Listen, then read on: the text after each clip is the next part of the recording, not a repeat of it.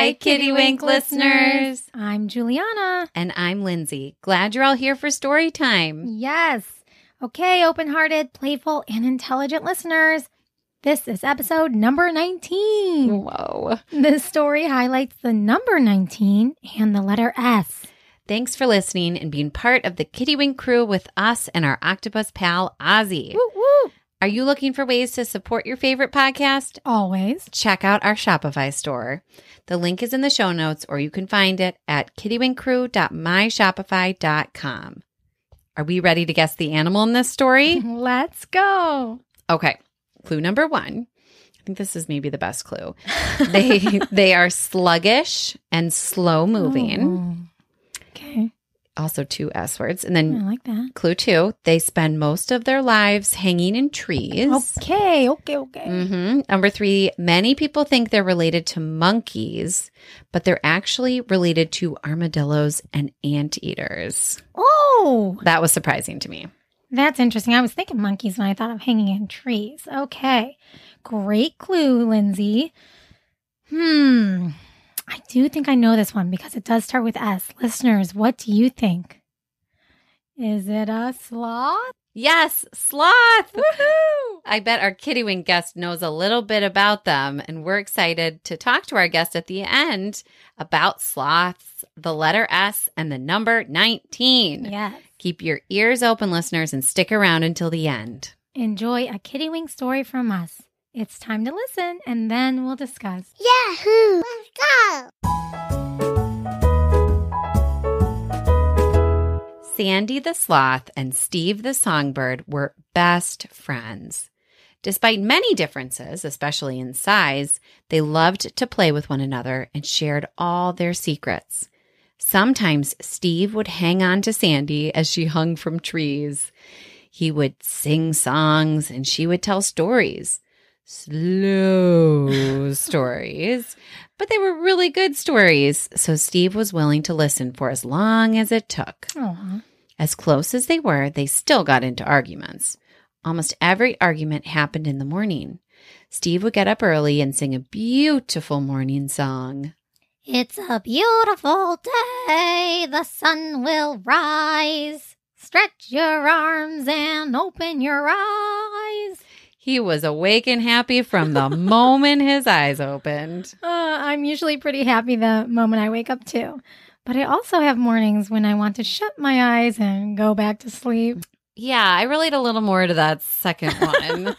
And Sandy always wanted to shut her eyes and go back to sleep. Oh, so she's like you. Yeah, so she woke up to Steve singing and went straight to yelling at him. Steve, stop it. I don't want to wake up yet.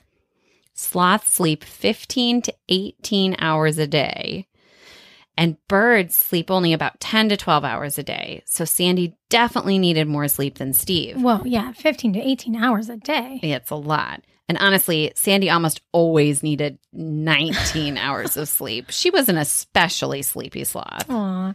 So what did Steve do when Sandy yelled at her? Steve would fly away sadly to a different branch to sing his songs. He really wished Sandy appreciated his singing, and it wasn't as fun to sing to nobody. No.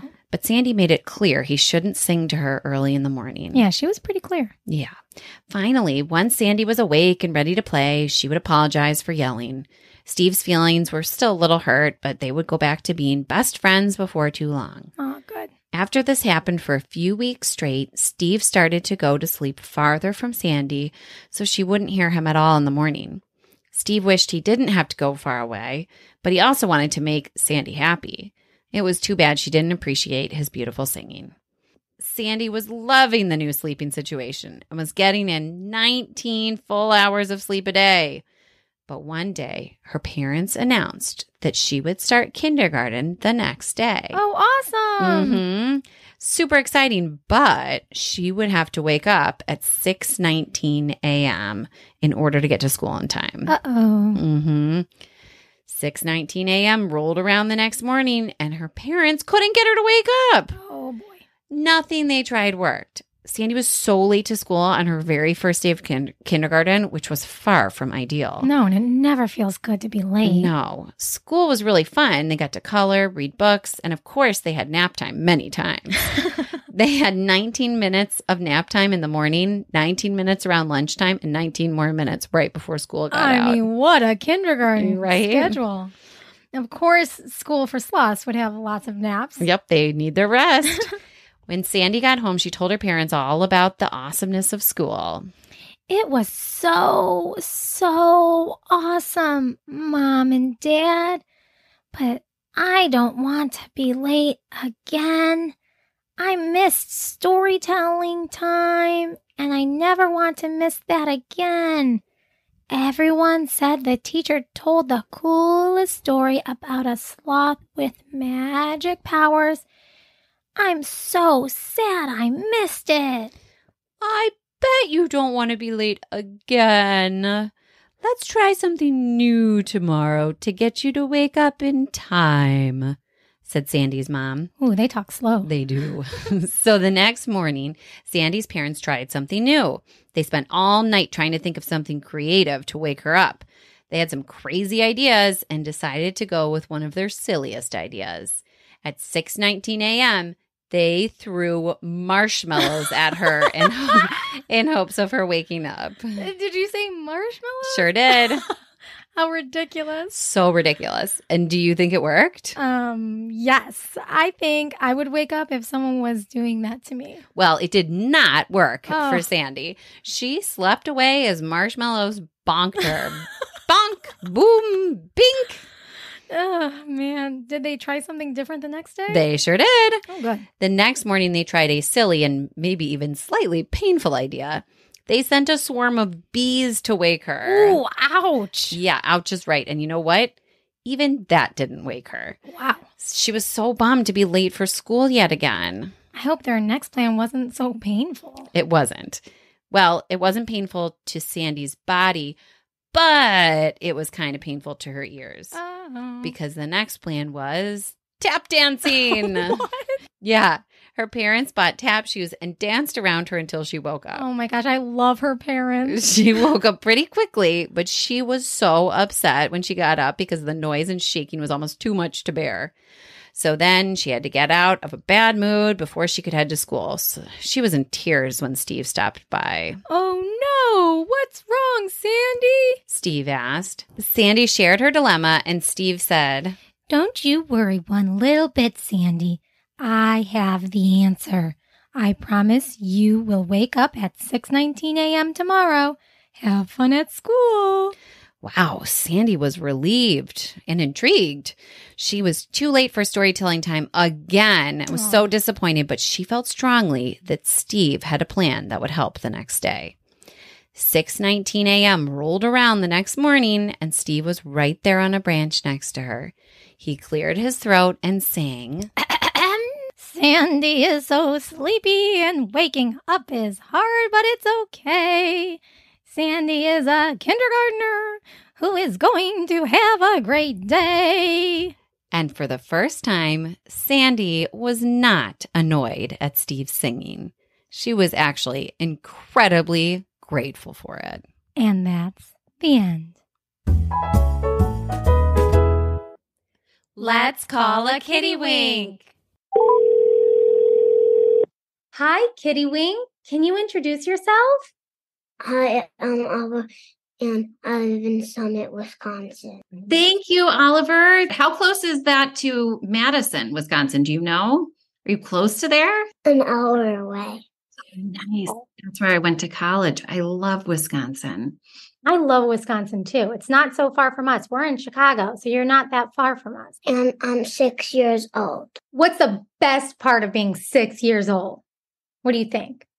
Being in first grade. Being in first grade, that's so cool. What were you in last year? Kindergarten.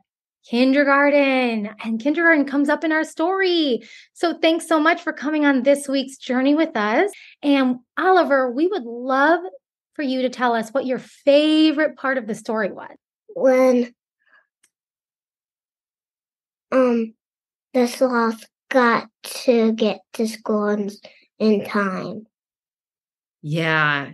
I was a little worried that Sandy was not going to make it on time. She couldn't wake up, could she? Yeah. Yeah. And what did her parents do to try to wake her up? Do you remember? Throw marshmallows at her, get bees and get tap shoes. Do your parents wake you up that way by using tap shoes and marshmallows and bees? No, he's shaking his head no. Oliver, would you like marshmallows being thrown at your face in the morning? No. No, I don't think I would either. Sometimes I would like to eat marshmallows in the morning, but I don't think I'd like them thrown at me. Yeah, I like s'mores, but maybe not, first thing in the morning. Yeah. Actually, and speaking of s'mores, which weren't in the story, but they start with the letter S. Oliver, did you notice the letter S at all in the story? Sandy and 16 and songbird. Wow. And what was the last thing you said? Oh, songbird. Yes. Songbird. That was a good one. I didn't even think of that, Oliver. Those are such great S words. Yeah. And Steve, the songbird, that's a good one where it has two S's, right? True. Yeah. And what about the number 19? I know you said 16, which starts with S, which is a very smart observation. Did you notice the number 19 anywhere? 19 like a.m. in the morning. You're right. 6:19 in the morning. Is that early? Do you wake up that early, Oliver? No. Do you like to sleep in or do you like to wake up early? Wake up early. Oh, so you're more like Steve the songbird. Yeah. So I'm guessing you probably don't need 19 hours of sleep, right? No. No. Did Sandy like to get 19 hours of sleep? Yeah. Yes. And sleep is so important, but Yeah. 19 hours would be way too much for humans. Yeah, that's a lot of sleep, but it's really good that Sandy's listening to her body. Do you go to bed? Do you listen to your body when you're tired and go straight to sleep? Sometimes no, sometimes yes. That's a fair answer. I would say the same for myself. Sometimes it's hard to wind down, right? And go to sleep. Yeah. Yeah. And I also noticed, did you notice, Oliver, that they had nap time at school? Do you remember how long nap time was at school? 19 minutes. You got it. 19 minutes. I think they had it a few different times, but yeah, 19 minutes each time. Oliver, what do you think Sandy the sloth learned in this story? To get up in the morning at the right time so she wouldn't get late for school. Yeah, I would agree with that. She had to figure out how to get to kindergarten on time. And was she sort of bothered by Steve's singing in the beginning of the story? Yeah. Yeah. And then he had such a beautiful voice. I don't know why she would be so bothered.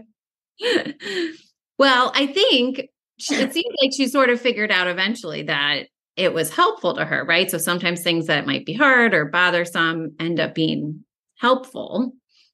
Yeah, it's like she had mixed emotions. It was so hard the first time he would sing and wake her up because she loved her sleep. But then she also loved going to kindergarten. She was so excited about going to kindergarten, right? Yeah, so that she needed to be woken up. So did Steve help her in the end by waking her up? Yes. Do you help your friends like that if they need help? Yeah. I bet you're a great friend. I bet you are too. And how do you feel about going to school in the morning? Are you excited about it? Are you tired? What are your feelings when you wake up? Happy. Happy.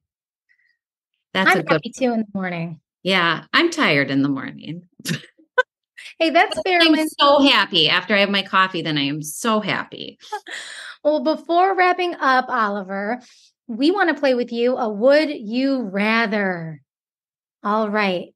Would you rather, we talked about this, but I think it's still a good one.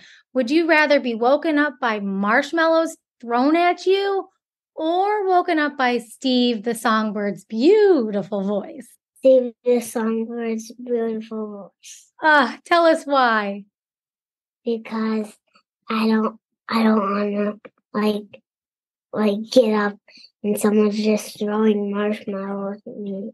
Yeah, I think that's fair. I think I might want the marshmallows just because it's silly, but I think your answer is a good answer. Yeah, getting something thrown at you in the morning is a little rough. So I choose Steve the Songbird singing too. Yeah. Okay. Those are great answers. And Kittywink listeners, I bet you had a great answer to that too. Oliver, do you have a would you rather for us and our listeners? Yes. Let's hear it. Would you rather be a sloth or a superhero? Ooh. Wow. That's a good one. Really hard to choose. I think I would like to be a sloth because I really like sleeping. And I say that would be so great. What about you, Jules? Well, I would pick superhero because I would love to be able to have superpowers. And I mentioned before, I would like to be Frozone with ice coming out of my hands, but I think it would be so cool to fly and just to have something extra special and super like that. What about you, Oliver? A superhero. Oh, tell us why. And what would your power be? Flying up to the moon. Oh, cool. That would be really cool. So would you choose superhero because you want to fly up to the moon or just because you want powers, or why would you want it? Powers. Yeah. Who's your favorite superhero? Superman. That's a really good one. My son is going to be Superman for Halloween. That's a great costume. He has a great cape, right? He sure does. And he has a big S on his chest. Oh my gosh, how about that? That's perfect. That's amazing. Well, thank you so much, Oliver and listeners, for tuning in to episode 19. And we can't wait to be with you again on another episode. Thank you. Bye-bye. Oliver. That was so fun to be with all of you and have a conversation with our Kittywink guest, Oliver. If you would like to be a Kittywink guest, please reach out. We would love to have you. Email us at contactkittywink@gmail.com and check out our Instagram page at Kittywink Crew. We would love to have artwork from our Kittywinks to share. Can you draw Steve the Songbird serenading or singing to Sandy? If you can, please send it our way and we might just feature your artwork on our page. Thanks for letting us share what we love, stories. Please come back next week for a new podcast story adventure. We want to grow our community, so please show us some love by liking, subscribing, reviewing, and checking out our Shopify store. Yes, thank you. And remember to love yourself, others, and spread that love everywhere. Or as Ozzy would say, lead with your 3 hearts. Bye. Bye. Go Kittywink! Yay! Stories written and read by Juliana Bria and Lindsay Farley. Original theme by Miriam Mayer. Artwork by Amy Nicholson and Maggie Porter. Find us wherever you get your podcasts. This has been a Kittywink Crew production.